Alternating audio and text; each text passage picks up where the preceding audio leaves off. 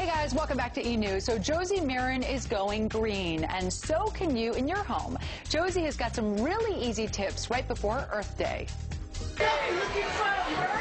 Model, actress, and Season 5 Dancing with the Stars contestant Josie Maran has a new outlook on life. Becoming a mom, you connect more with what's the big picture in the world, and I think that's when I really, took responsibility. Josie's 3.5-year-old daughter, Rumi, inspired her to go green with an eco-chic but affordable home makeover. I'm not actually wealthy, so I'm always looking for inexpensive ways to be green and stylish. So this was an old pillar I found at a flea market, and I turned it into the stairwell. Flea market and vintage store finds helped the 31-year-old achieve a comfy yet modern-looking living room and bedroom.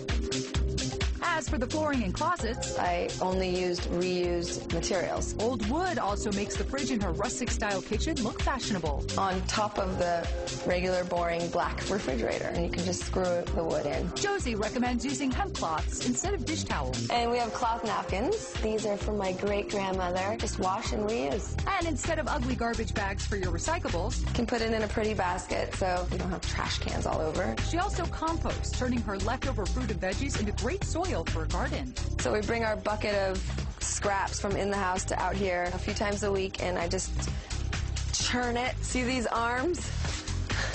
That comes from churning. This is my home office. She unplugs her computer every night to save electricity, as well as $90 a year in electricity bills. Some people take you to their bedroom to show you where the magic happens. I take you to the toilet.